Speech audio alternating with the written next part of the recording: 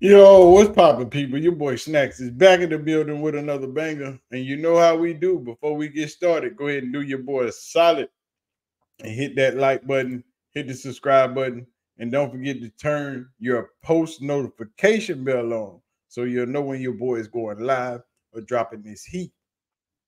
And the On3 just dropped. And about an hour ago. It's what? I ain't got my watch on. 10:25 a.m. for me here in Texas, and I'm getting ready to go to Waco and look at some of these long faces of these Baylor fans because I got to go help my homeboy. But you're ready to ride to Baker to Waco. That's where Baylor University is located. So we can ride out there. I might put my Colorado shirt on, and do the damn thing. I got my Alabama on right now, but Alabama was off this week. But On3 just dropped. And I haven't watched it yet. So we're going to do this together. Hopefully, let's see if JD Pickell is starting to like Colorado again. Because they back and forth with the love. And it was a lot of hate last year because they just didn't like Prime and how he was doing it and how he was changing the game and everything that was going on. But we finna find out today. Because JB was walking it back a little bit last week. After that CSU game, he started walking himself back. Because he had picked CSU to beat Colorado. Yeah. But it is what it is. Now we finna find out. Y'all ready to do this? Let's go.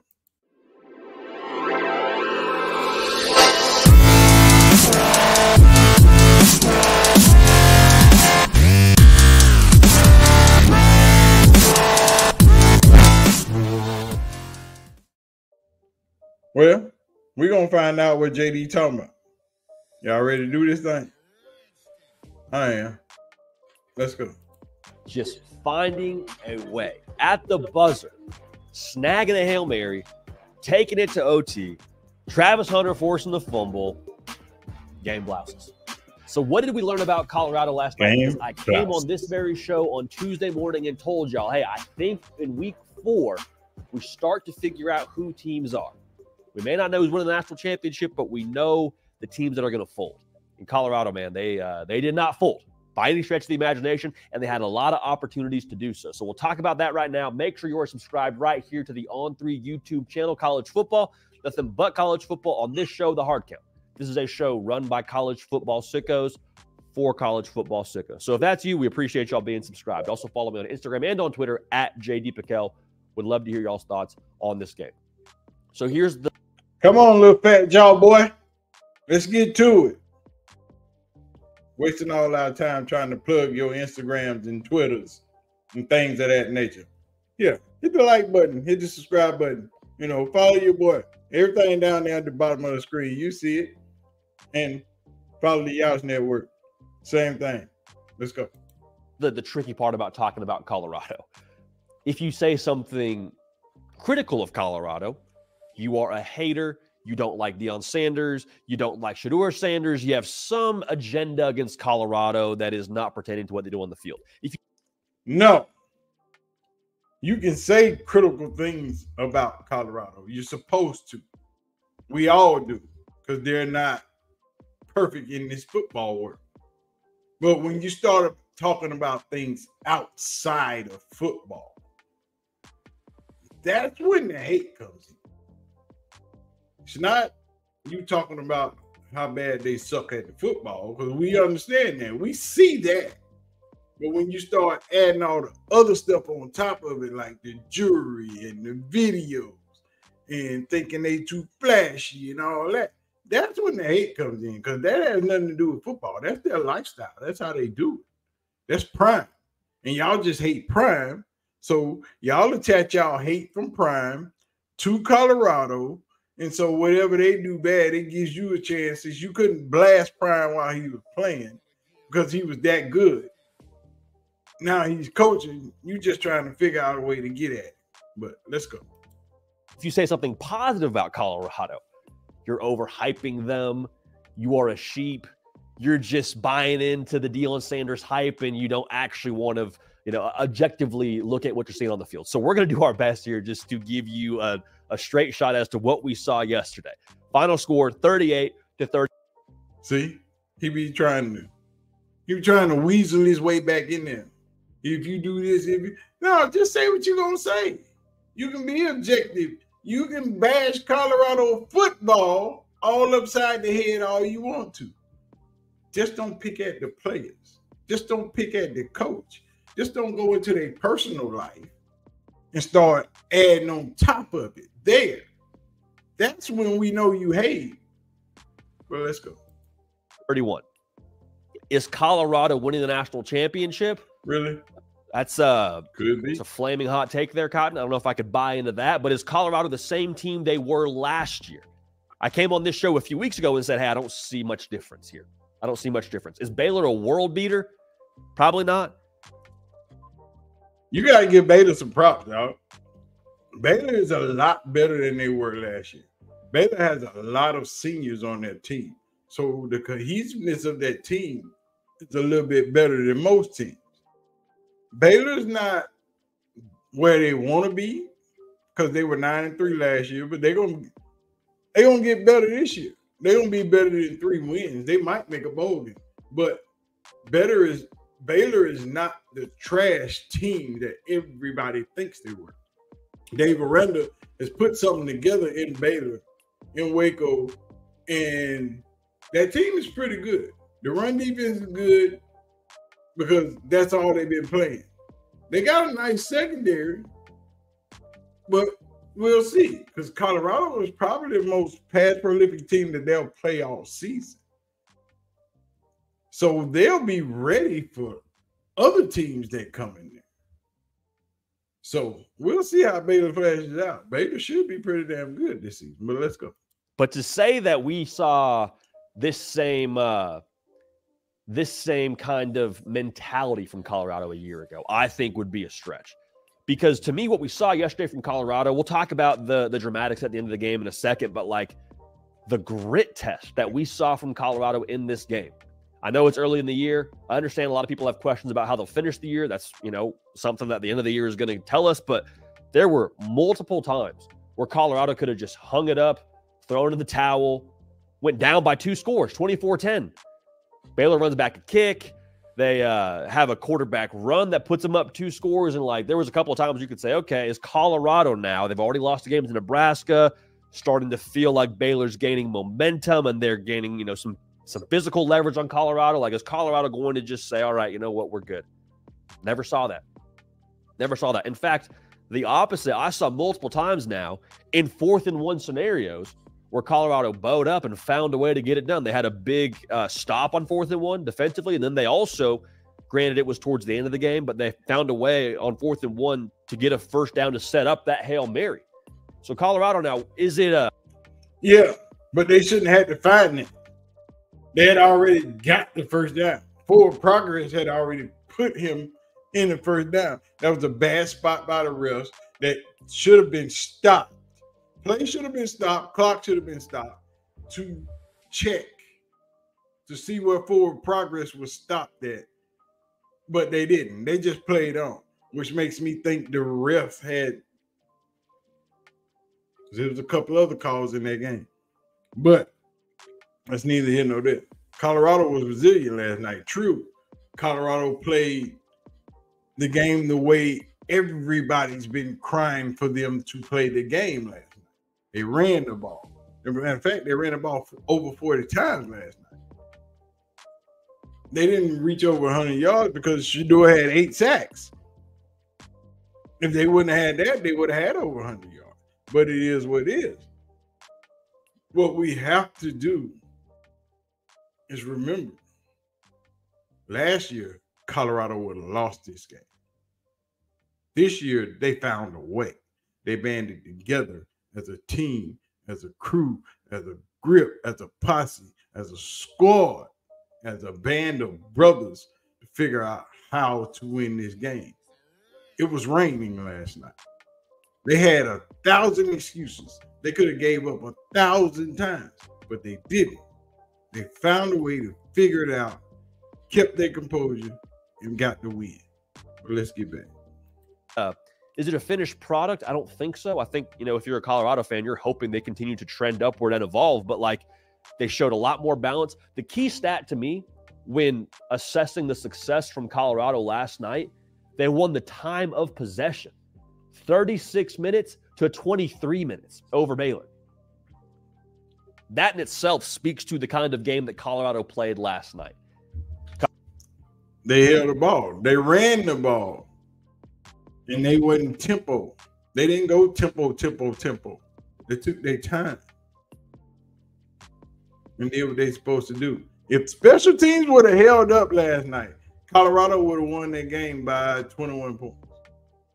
Special teams kept them in that game last night. Because they would have took their soul and they wouldn't have had no bounce back. Baylor had bounce back because of special teams. And you give a team hope. And that's what they had. They had hope. So they kept fighting. But anyway, let's go. Couple of notes here. Say what you want about Shedeur Sanders. Okay? I mean, and everybody does say what they want about Shedeur Sanders, right? He is a polarizing character. Everyone's got an opinion. There is no one who is indifferent on Shedeur Sanders. You either think that he is, a little bit much. You think he's the best quarterback in college football. There is no in between. Say what you want about him. This dude I am so impressed with the way that he just takes a beating. Shedeur is a baller, dog. And y'all just not saying that because y'all see it because he was coming up from Jackson State. What the freaking do? Football is football. It's played the same way on all levels. What he did at Jackson, he can do on everywhere else. The man plays football to a high level. He is a very, very good quarterback. And most people just don't want to admit that because he's Deion's son. And I wish people would stop using that against him. He didn't pick that. That was given. But he's still good at what he does. Y'all using the fact that Deion's his father against him. And that's wrong. Just like these people in the Heisman Trophy voting going to use that against him and going to use it against Travis. But if Travis don't win the Heisman Trophy, regardless of his record, and Travis plays all 12 games, something is wrong with college football. Because there's no way in hell you could tell me Travis Hunter is not the best player in college football, full freaking stop. If you do, you're a liar. But anyway. Game in and game out. Was sacked 8 times last night. Didn't matter. Every single time gets back up, keeps on slinging. Stands in there, keeps on dealing. Stands in there and keeps on finding a way for his team to ultimately win this football game. The resilience that takes, and people talk a lot about Colorado having no substance and having them be a team that's all about playing for clicks and this, that, and the other. And say what you want about that.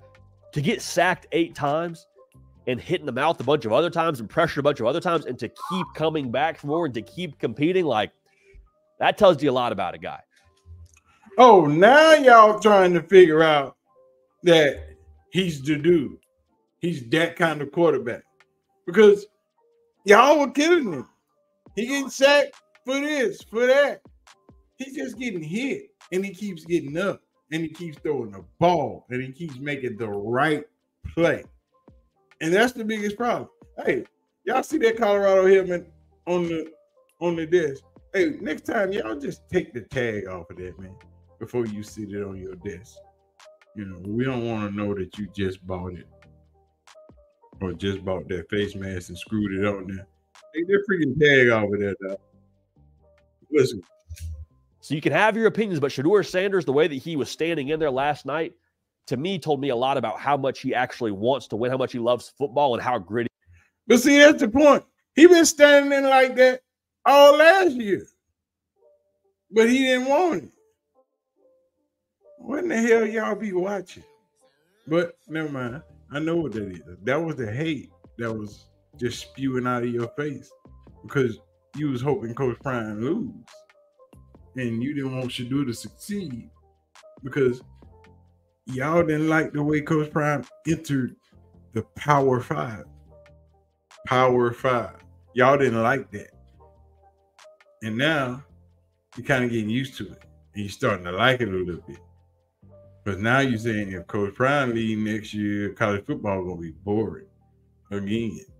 Y'all don't want him to leave. But you want him to leave, but you don't want him to leave. He ain't going nowhere. Don't worry about it. Pretty this dude is.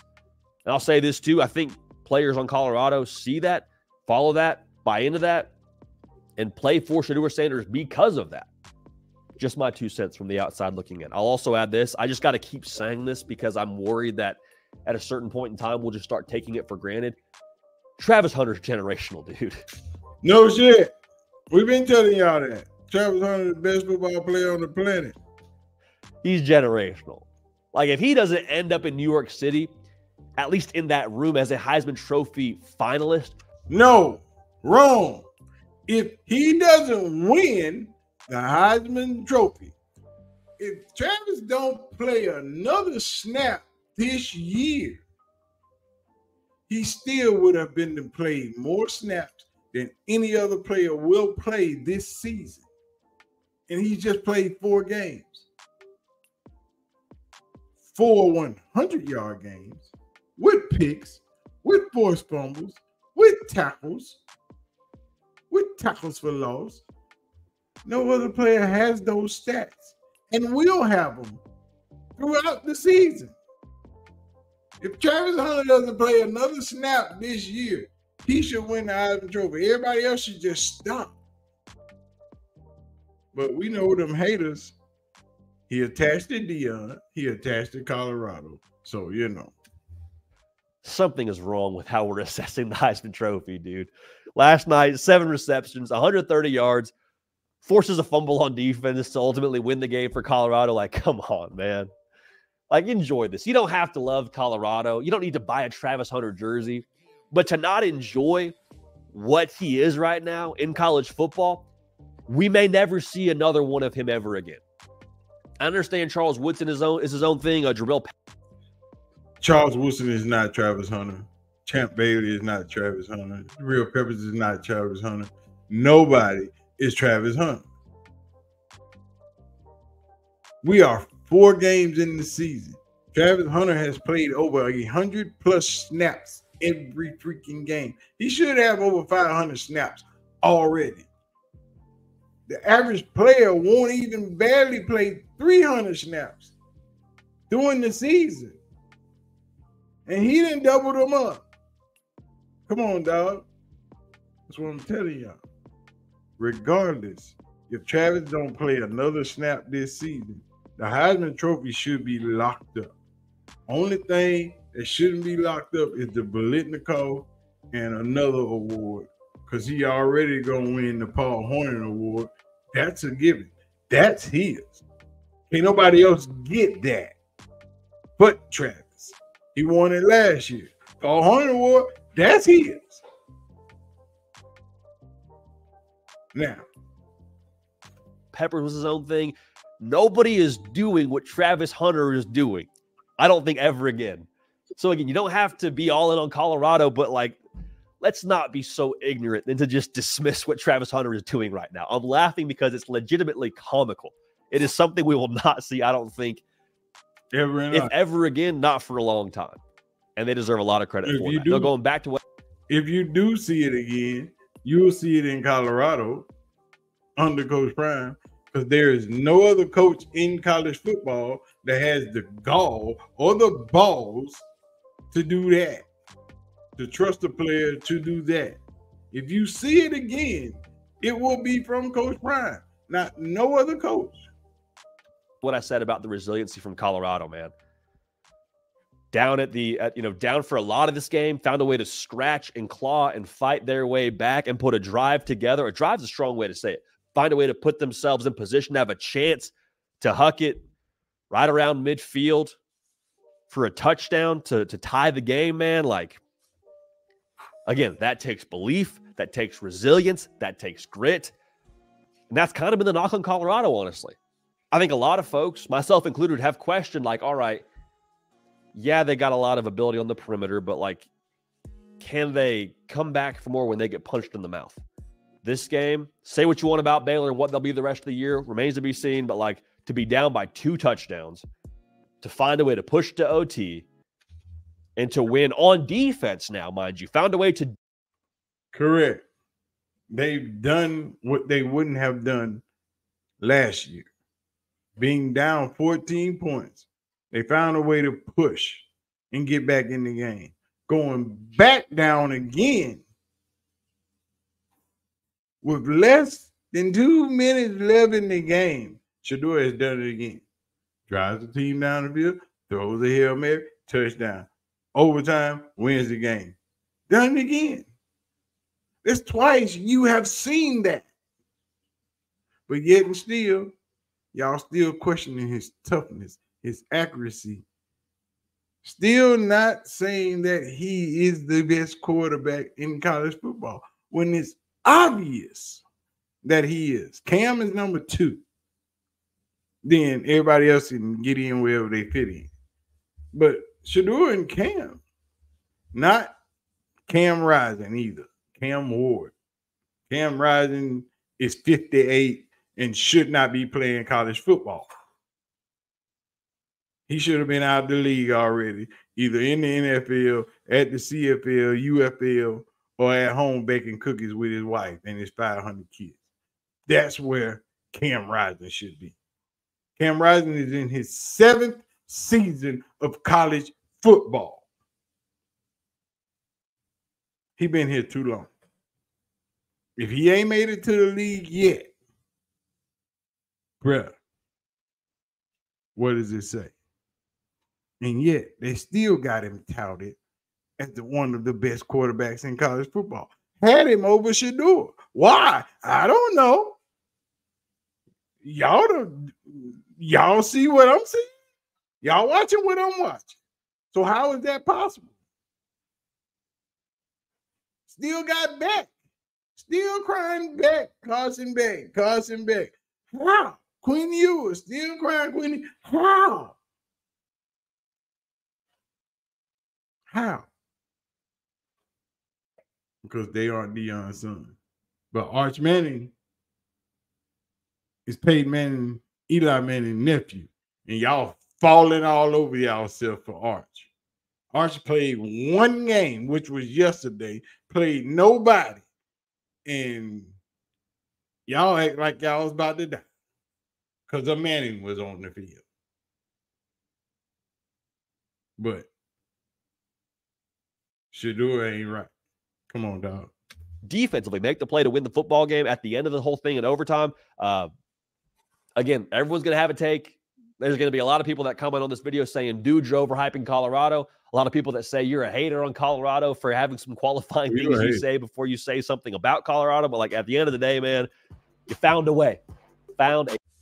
We know JD a hater, dog. He might not be a hater in this video, but we've shown several videos of JD being a hater without a doubt. But anyway, man, y'all see what it is. Y'all make sure y'all hit the like button, hit the subscribe button. Don't forget to leave your comments down in the comment section. Join the member section. Y'all know what we do. We got another video coming out today. Around noon, 1 o'clock. It should be dropping. You know, make sure you're in the chat to check it out. If you ain't subscribed, who fault is that? Yours, you watching. You might as well hit the subscribe button so you'll know when I'm dropping this heat.